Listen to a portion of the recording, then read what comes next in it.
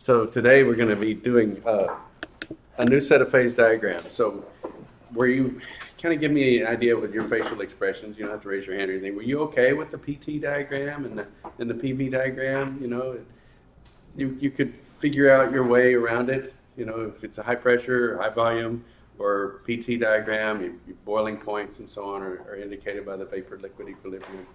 Well, it gets kind of crazy now when we start mixing. We're going to be dealing with binary mixtures. And so I hope you understood the PV and PT. This is when you start to get that brain cramp. You start looking at some of these phase diagrams and you've just got to go to the axes repeatedly and say, oh, what's being plotted?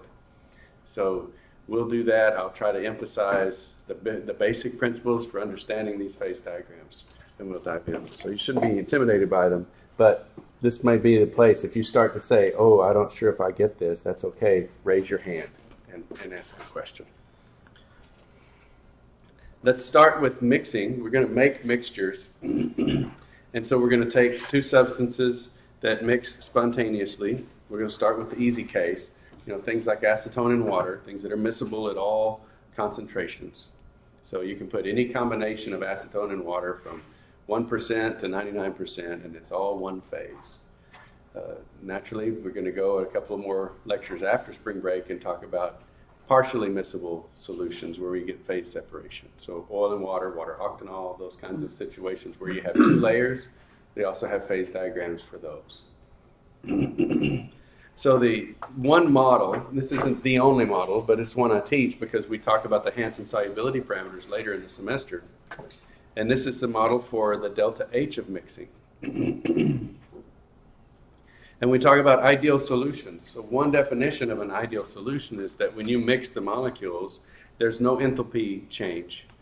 So the intermolecular attractions you had to pull apart for substance A, and the molecular attractions you had to pull apart for substance B, because that's essentially what mixing is. If you think about it, look at my hands. I've got my fingertips. These are the molecules. I pull A apart. I pull B apart. That raises the energy. Then I mix A and B and condense it, and I get energy back. The difference between those two is delta H. So it takes energy to pull the molecules apart, again, from each other, and then you get energy back by mixing them. And an ideal solution says the energy you get back is exactly what it costs to pull them apart. So you separate the molecules, mix them, and recondense, and it's the same energy. That's an ideal solution. It doesn't mean that the intermolecular attractions are zero. It just means that acetone likes acetone just as much as acetone likes water. Okay. And if that's an ideal solution, then water has no more preference for water than it does for acetone. And so they mix together. And I like to think of this as a jar of red marbles and blue marbles. There's no difference between the red and red interactions and the red and blue interactions. And if you mix that together, there's no heat given off. It doesn't get cold. It's not endothermic. It's not exothermic. It's energetically neutral in terms of enthalpy. But entropy drives the mixing. Because if you have a jar of two different colored marbles and you just start rolling it around, you look down and eventually you're going to see all the reds and blues are mixed together. And that's straight up entropy. You can even calculate that with marbles and with molecules. Because what's going on with that red patch of marbles at the top and the blue patch of marbles at the bottom? They start out with a volume this much, and then they expand to a volume that much. That's entropically beneficial, right? The box has increased, the number of energy levels has moved down, there's more statistics. So even in a macroscopic case, you can calculate the entropy change, because you can even clearly see a volume change. So that would be an ideal solution where the enthalpy of mixing is zero. You can use the Hansen solubility parameters to calculate the delta H for what they call regular solutions or non-ideal solutions. And so this, we'll get to what those delta T's mean, and those are molar volumes and those are mole fractions. So X1, X2 are mole fractions, B1 and B2 are molar volumes, and then those deltas are the Hansen solubility parameters. We're not there yet, so let's just stick with the ideal case. So no intermolecular attraction differences on mixing.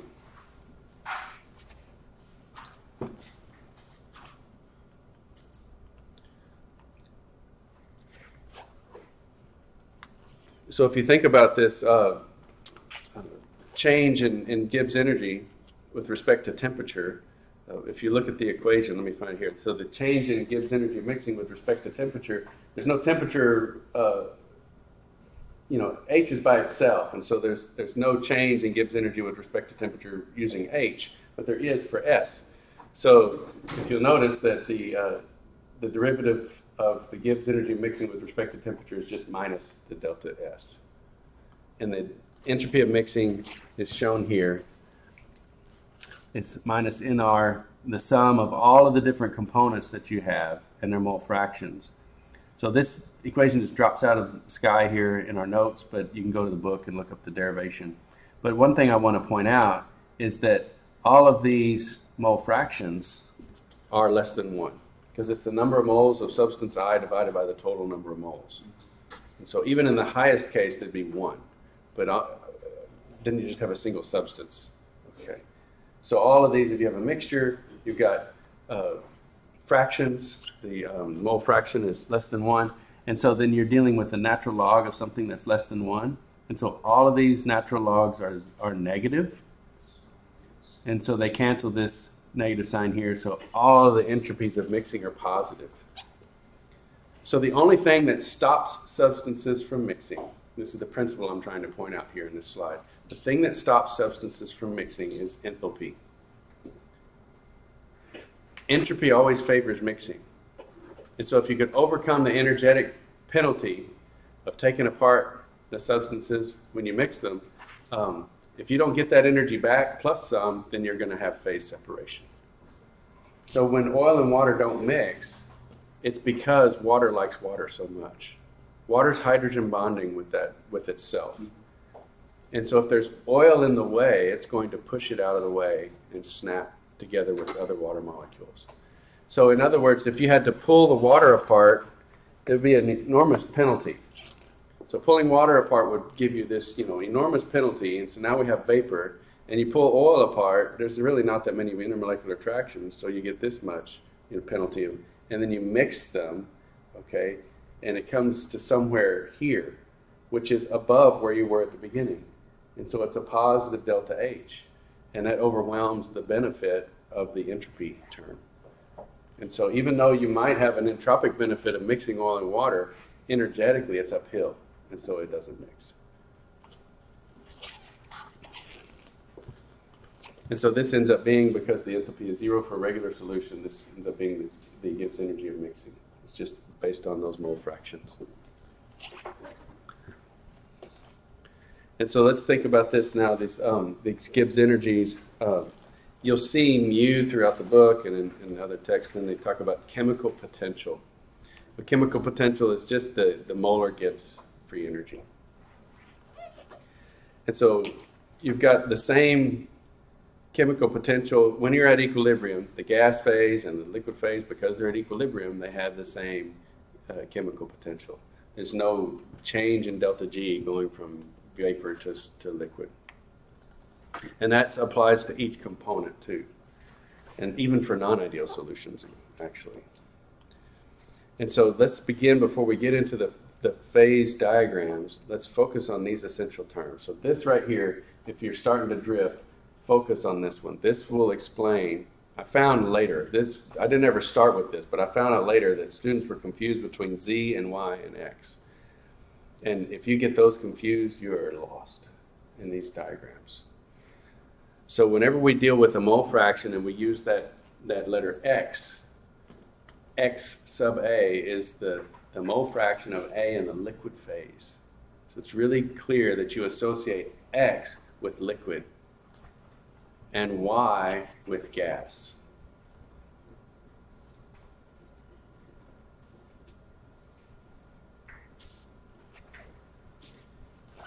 And then ZA would be the total in the container. So if you have a container that's sealed and it's all at equilibrium between the liquid and the gas, you might have, and we'll see an example where ZA is the total mole fraction, but it's been split into vapor and liquid.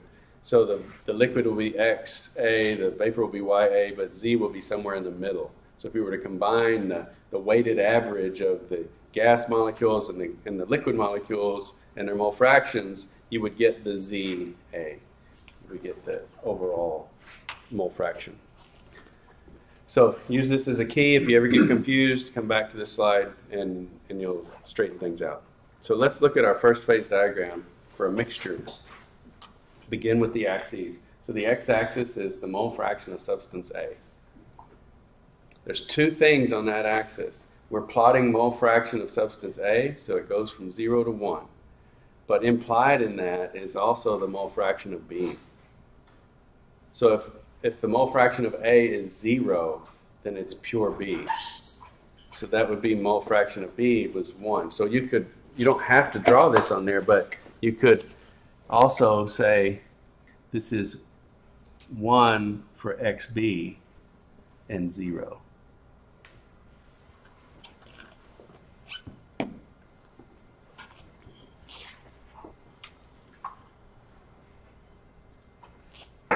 So that's your first stop. If you arrive here in town on this phase diagram, your first stop is the x-axis.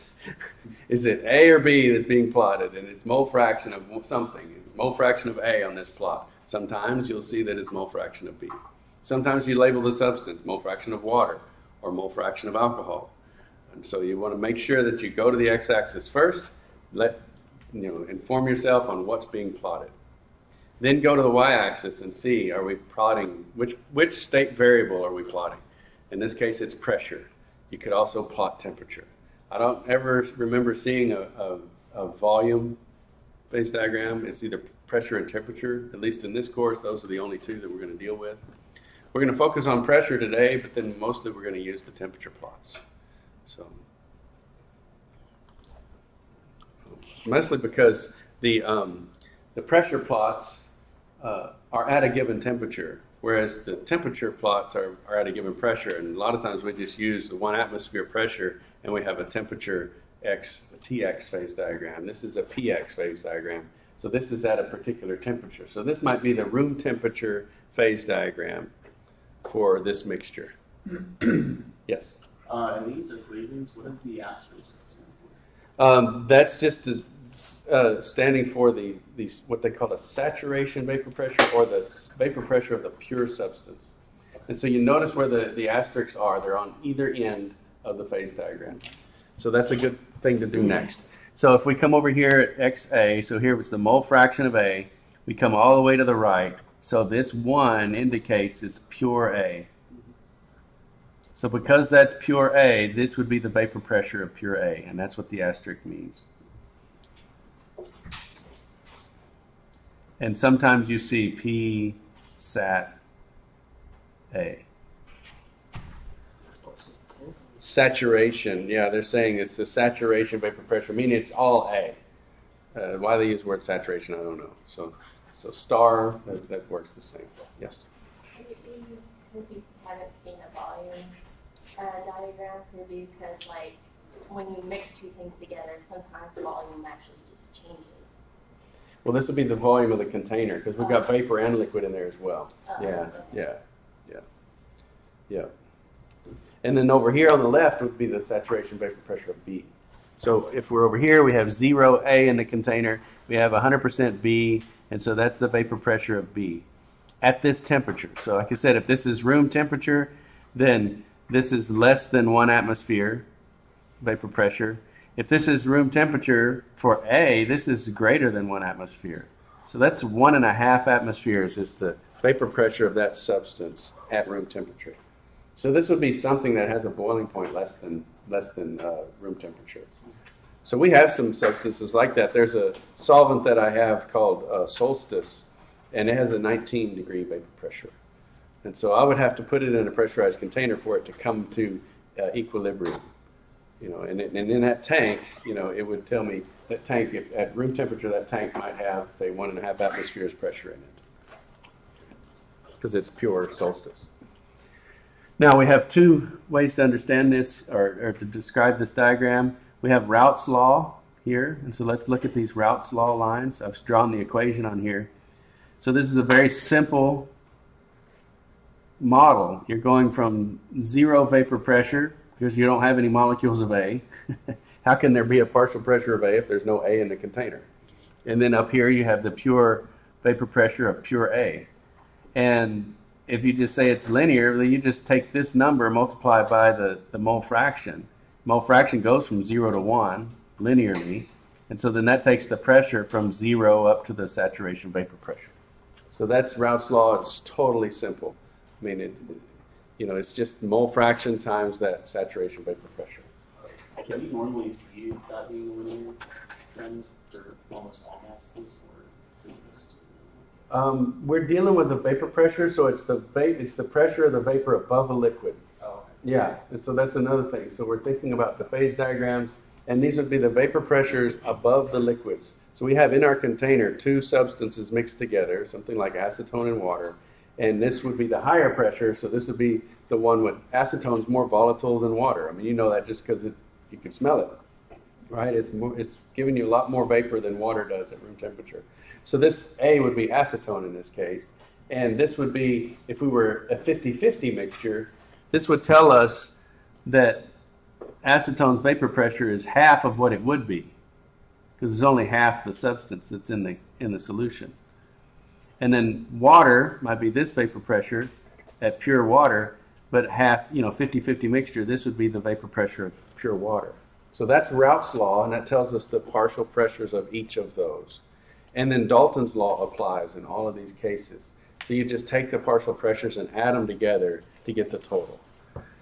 And so this dot plus this dot equals this dot. It's kind of a sideways equation. So that would be Dalton's law. PA plus PB equals P total. And you could do that along all of these places and these lines, and you would get this straight line, which is Dalton's law, connecting the two vapor pressures. So this would be the ideal case, and this would be molecules that are compatible with each other, that they like each other just as much as they like themselves, so there's really no difference in mixing them. The red and blue marble example. Okay. And so this is the simplest px diagram you'll ever see. Now, one thing is, it is at a given temperature. So if you change the temperature, then the lines move, because these are the vapor pressures of the pure substances at a given temperature. So that's shown on the next slide. So this might be at 298 or 280 or 270. I've drawn 3 lines here. The nice thing about this is, here's 1 atmosphere. Okay. So that's 1 atmosphere right there.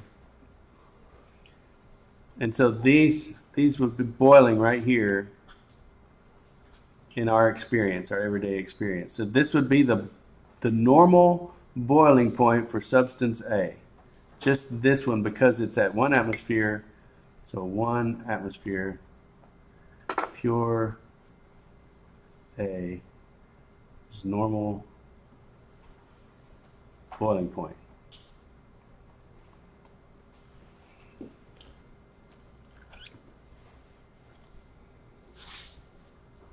And that would be at 270 at Kelvin. But what about those other 2 lines? They cross 1 atmosphere at different places. And so this mixture, let's say, what would you estimate that to be? This is 50, so 0.5. That's 0.75.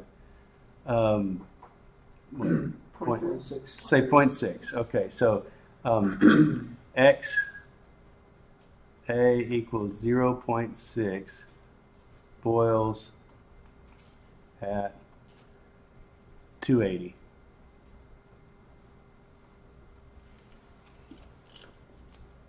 Okay, so you can use this phase diagram to tell you boiling points. You've got 1 atmosphere, and when the vapor pressure of the liquid equals 1 atmosphere, you could see that it sustains bubbles and it's boiling. Okay, and so it would boil at 280 if it was 0.6 mole fraction of A. If it was this one, say, what is that? 0.25, 0.3? Yeah, so 0.3. XA equals 0.3. Boils at 298. So that's what you can get from these kinds of plots. This is one example. If you've got 1 atmosphere line, you can say, okay, I've got the boiling points of these different mixtures. Now notice how they change with vapor pressures. Well, we know the temperature dependence of those vapor pressures. We could get these from the Antoine equation or the Clausius-Clapeyron equation. So the temperature dependence of those vapor pressures for the pure substances we can model. If we know the delta H of vaporization, we could use the Clausius-Clapeyron equation. If we knew the A, B, and C constants from the CRC, we could use the Antoine equation. So we know where those saturation vapor pressure lines go. And so then if we know those endpoints, we can draw Raoult's law line across and predict the boiling points of all the mixtures. So if we had a mixture, we would know its boiling point. If we measured the boiling point, we could estimate what the mixture was. So that's one of the uses of these phase diagrams. Pretty slick. Before we move on, just anything that you'd like clarified.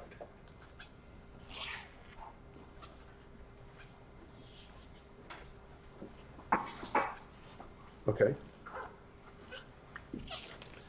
Now, this one is where your brain starts to go, wait, what?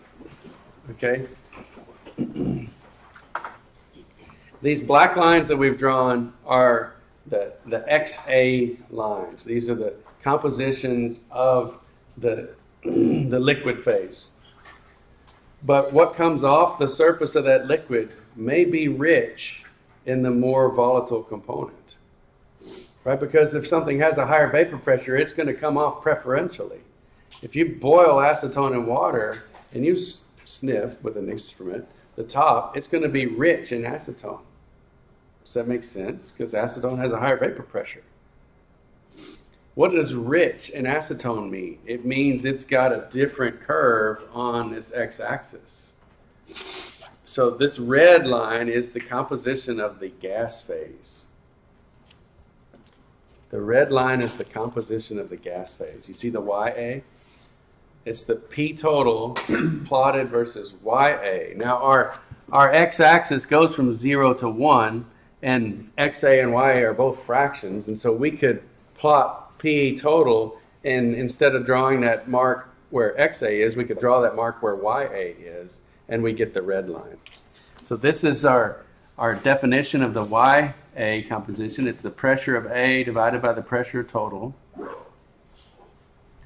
pressure A given by Raoult's law, and then the pressure total using Dalton's law. We have the pressure B, so it starts here. What's the equation for this line?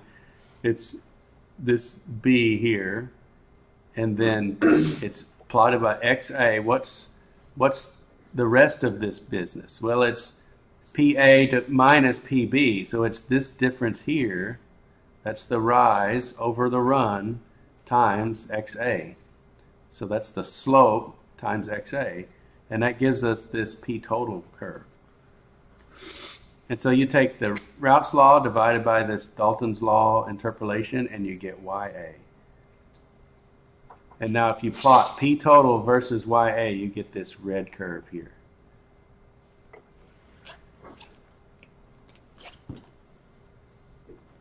So what this means is if we take a 50-50 mixture and we boil it, okay, that's going to be the vapor pressure. And the composition of the gas phase at that same pressure is right there. Notice we've come horizontally across. We've come horizontally because we're at that boiling pressure. You know, and say we have to, you know, we're at 50-50, so we've got to raise the, you know,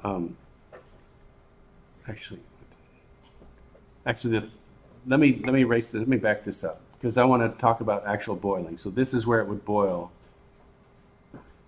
So it would say we said a 30 would boil at 1 atmosphere and room temperature, and it would. This would be the vapor composition above the boiling liquid. And so that's interesting. We have a liquid that's 30% A. And we boil it, and what's the vapor composition in A? It's 50%. This is how you distill liquids. Because distillation separates things based on their boiling points. And it's using this competitive difference between the liquid composition and the vapor composition. If those were the same, you couldn't separate them with distillation. But in ideal solutions, you can separate things based upon their different vapor pressures and their different compositions in the vapor phase.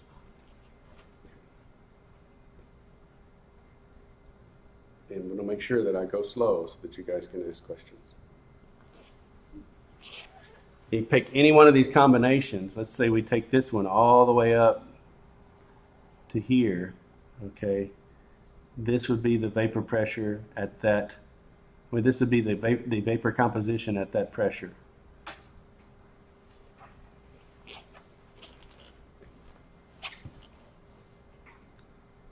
In fact, you could kind of look at this as a real phase diagram, because that's what it is.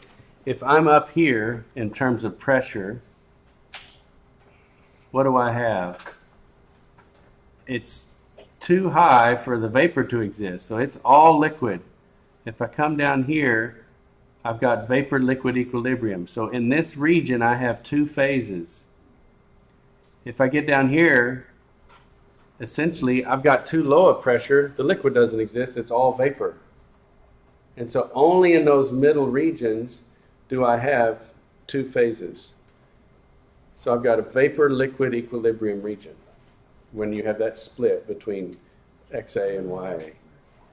So up here, one phase, all liquid, and down here, vapor.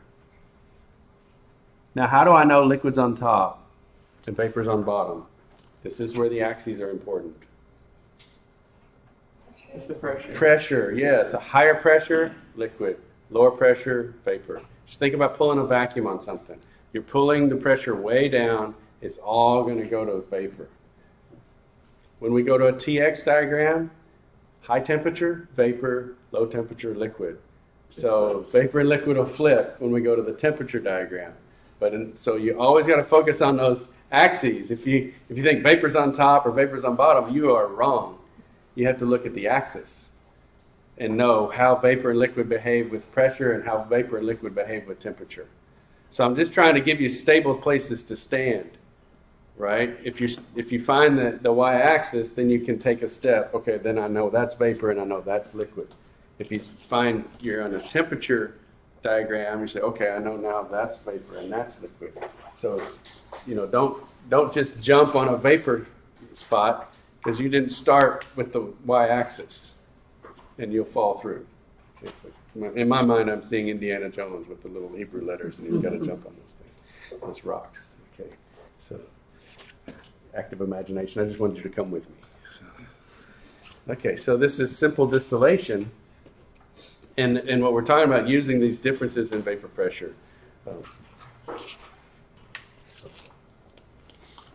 Now, dissimilar liquids, we've been talking about ideal liquids. Dissimilar liquids don't behave.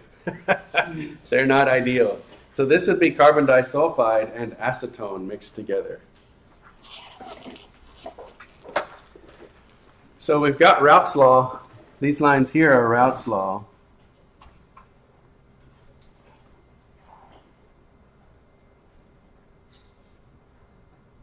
Okay, but look how non-ideal these are.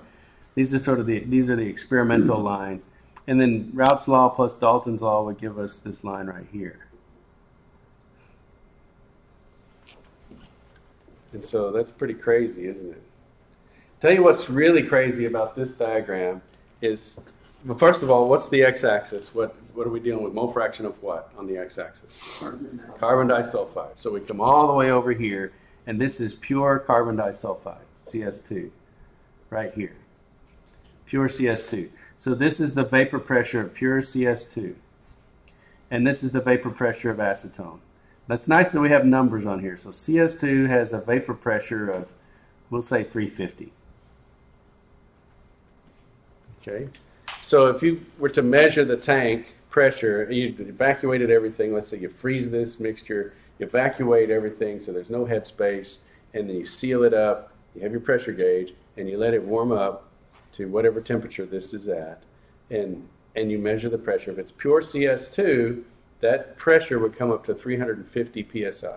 Torr, 350 torr, okay, or millimeters of mercury. If you had pure acetone in the container, that pressure would come up to 250. You see on the chart, pure acetone. So maybe 233. Okay, but if you had a 60-40 mixture of carbon disulfide and acetone, the pressure would be almost 450. That's so crazy, isn't it? The mixture has 100 more millimeters of mercury pressure than either of the pure substances. That's nuts, isn't it? You would not predict that from Raoult's law and Dalton's law. You would say, well, whatever the most high pressure one is, it's going to be less than that because I have a mixture. I don't have the pure carbon disulfide, so the vapor pressure should be less than that. You would be wrong in this case. Okay. It would be 100 psi higher than the pure vapor pressure of CS2. Why is that? What would this tell you about these two substances? They what? That's not true. I know, it's tempting, but we use the word react in a sloppy way, not to be critical, but think about that. React's not the word you want to use, right? Because there would be different compounds in the container. So it's still CS2, it's still acetone. Don't be upset, I'm just saying.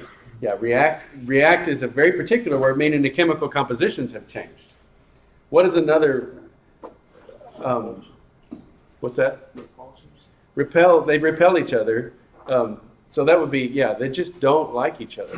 There's energetically, the mixture is not favorable. So they have a higher vapor pressure because they don't like the mixture. They like each other much better than they like the other. Okay. And so this would be a volatile mixture, more volatile than the two pure substances. And if you plotted out the pure substances, this would be the vapor pressure of carbon disulfide, and this would be the vapor pressure of acetone. Would this not mix kind of like oil and water? Or would it still be a homogeneous solution?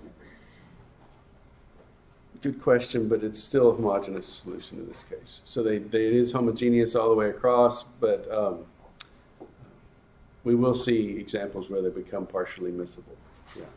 But we'll use those with the T. It's a TX phase diagram where we see those. So they're favorable enough to become, homogeneous, but yes. They still don't like each other. Yeah, so we know they don't like each other because of the higher vapor pressure. Okay. For each of the substances. Yes. So, like Ashley was saying, when you mix two liquids, the total volume is not equal to the two volumes of the liquid. Yes, that's true. So you can plot the volume on these. I guess I have seen those, actually. They're called excess volume plots. And excess could be negative. So it just means a volume difference. Instead of just the volume being the connecting the molar volumes between the two pure substances, it'll be a funky curve too.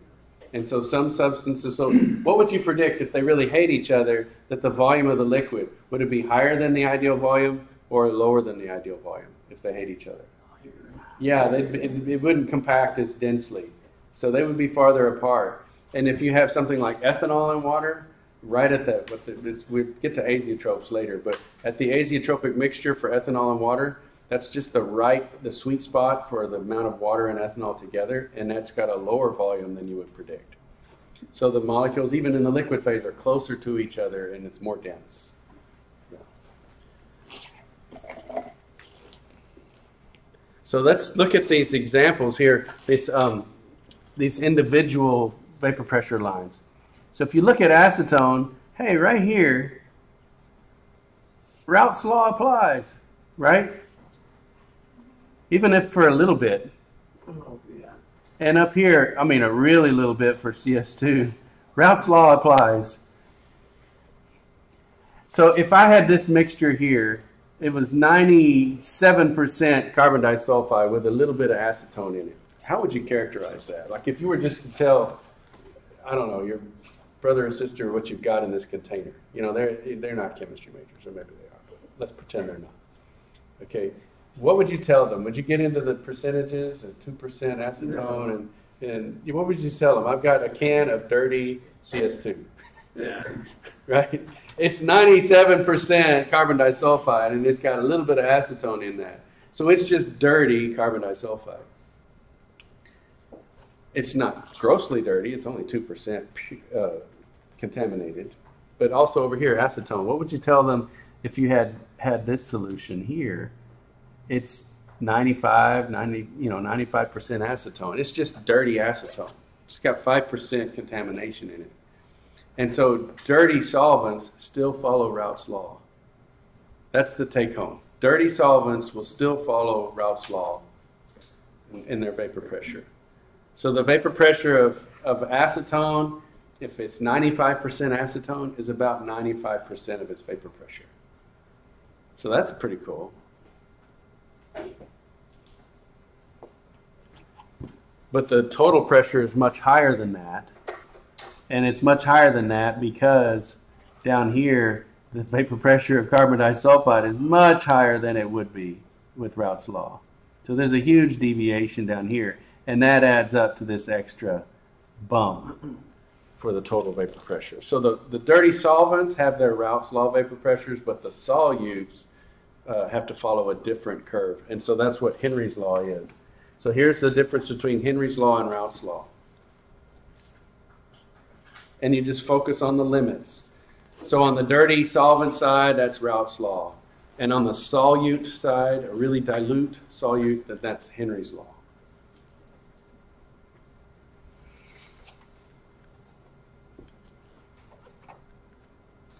And you can look up Henry's law constants, but it's a pain to tabulate Henry's law constants.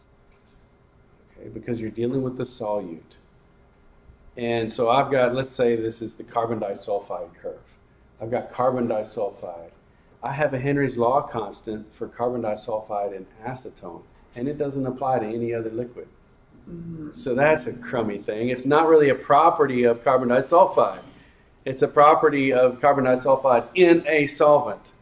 And so these tables, you may say, wow, that's a big Henry's law table, but it's just infinite how big it could be.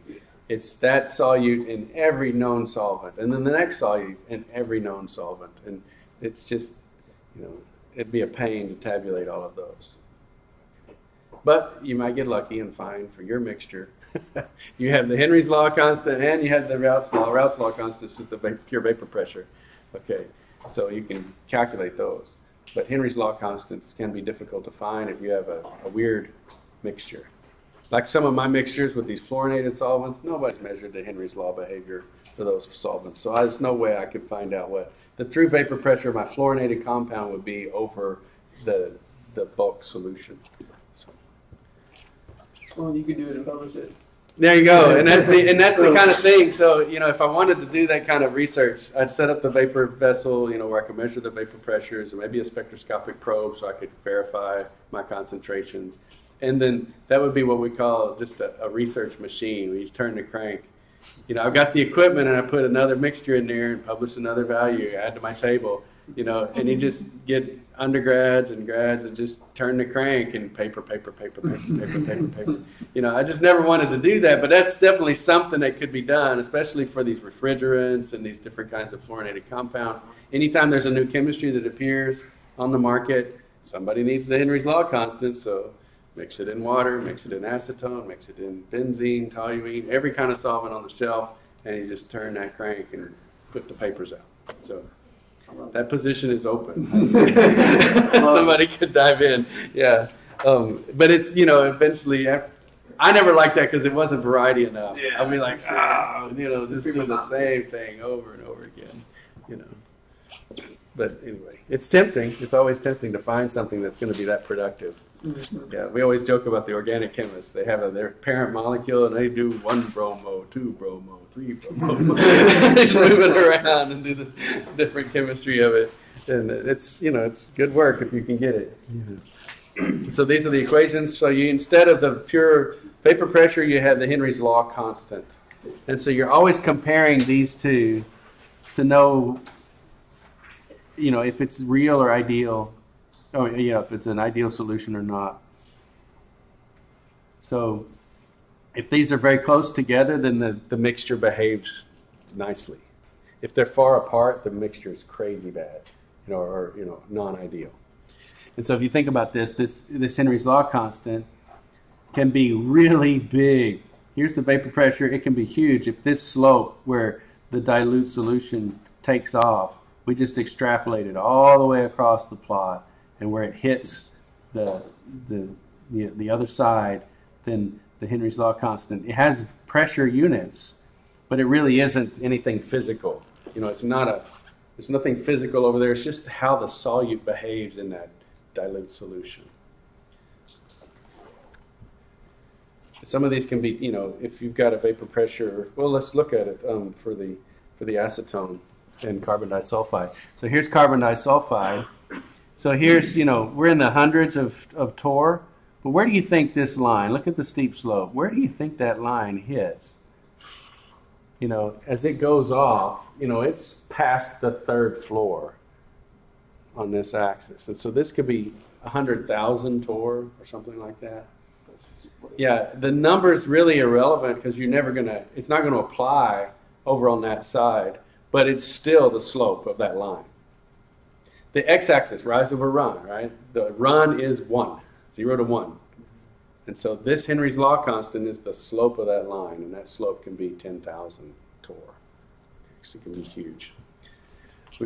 We could also have the other situation. Look at the mixture on the right. Mole fraction of chloroform on the x-axis, and the solute in this case is acetone. So acetone and chloroform mixing together. And this vapor pressure of the mixture is less than the Dalton's law vapor pressure. So they really like each other. They really like each other. That's the take-home lesson. And so think about chloroform. So do you remember the structure for chloroform? Okay, it's a common name. So, yeah.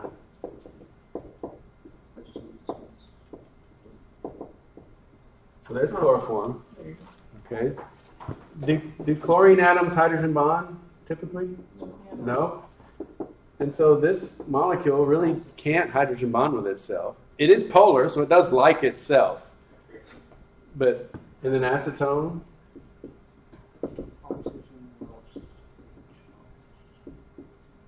do methyl groups hydrogen bond? Not really. It's measurable, but it's not really a hydrogen bond. We think nitrogen and oxygen and fluorine do the hydrogen bonding with hydrogen. So this one really doesn't hydrogen bond with itself. But what if you mix the two? Woo! We got partners. We got hydrogen bonding to carbonyl. And so the mixture has an interaction that the pure solvents don't have. And so naturally, they like to be in the solution, their vapor pressure drops. So this is a non-ideal solution as well. But if you got this, and this is the sweet spot here, that's the minimum vapor pressure. And so these Henry's law constants would be less than the vapor pressure. So if you extrapolate this Henry's law constant over here, this would be K for chloroform, and here's P star for chloroform.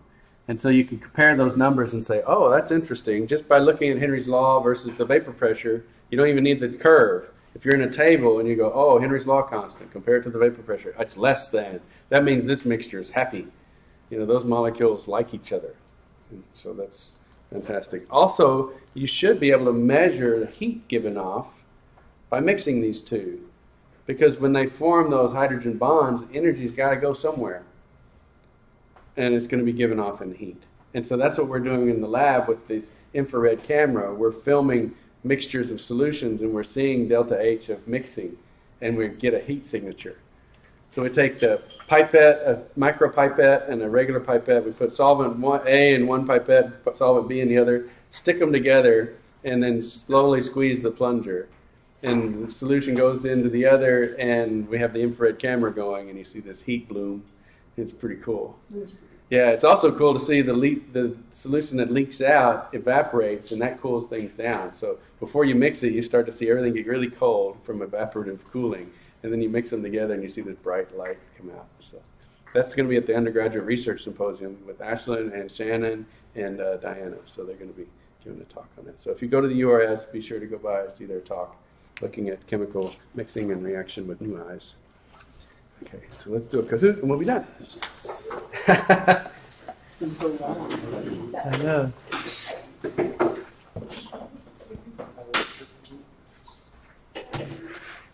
Oops.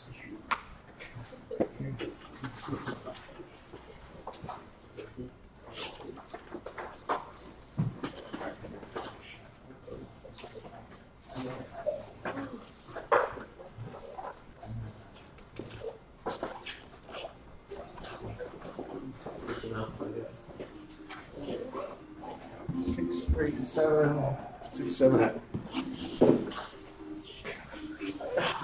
I was second. I compete over this too. I gotta win at something. Alright. You gotta enjoy the little victories. Definitely not like. That's the right. That's the right. Yeah. The only reason you wanted that was You know what, Parker? I won the last 4. Excuses. All right, 19 people here. Is everybody playing? Should be everybody, yes? All right, off we go.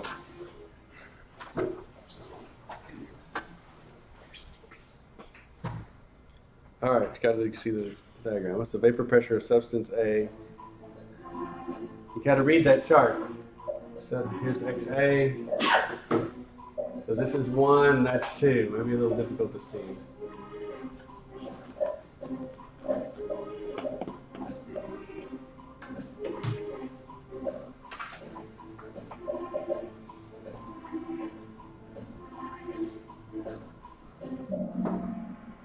Okay, very good.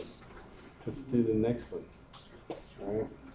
Vapor pressure of substance B at this temperature of this phase diagram.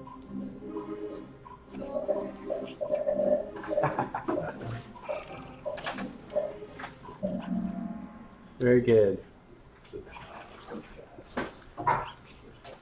Okay, what's the mole ratio of a solution of A and B that boils at the temperature of this phase diagram?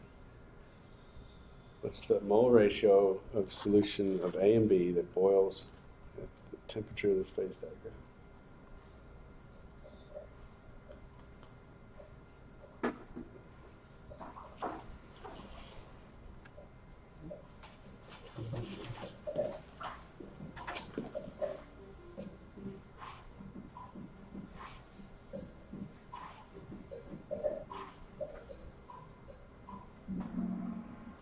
Very good. Okay, any questions on that? You looking for? Yeah, so you find boiling. So we've got 1 atmosphere here. You come across. They would this temperature. These are all at the same temperature. Okay. Yeah. But if you pick the pressure, like 1 atmosphere pressure, then this solution of this composition boils at whatever temperature this diagram is at, is boiling right here, and that's about 33% A.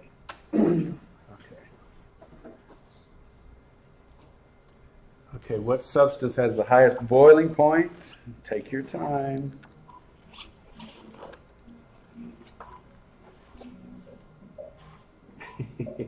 Everybody hates answers or questions with just 2 answers, right? I don't know why, but like true false, people are like, I can't do true false. Multiple choices, just 5 true falses.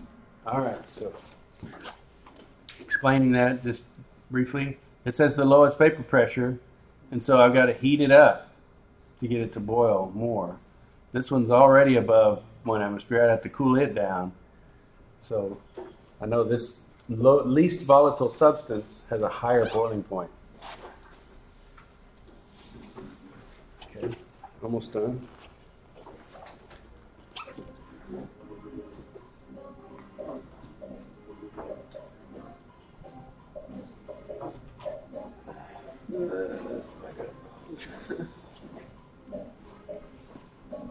No laughs, I guess.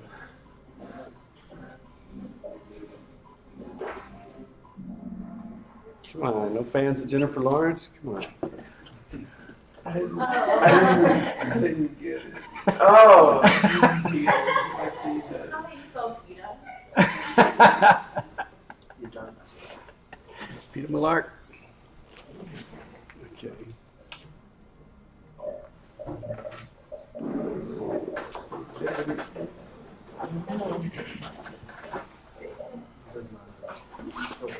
Oh, good. In case you were confused. I know my thing. All right. Good job. Damn it. That's sick. Nice, nice. Okay. All right, y'all have a great spring break. Oh.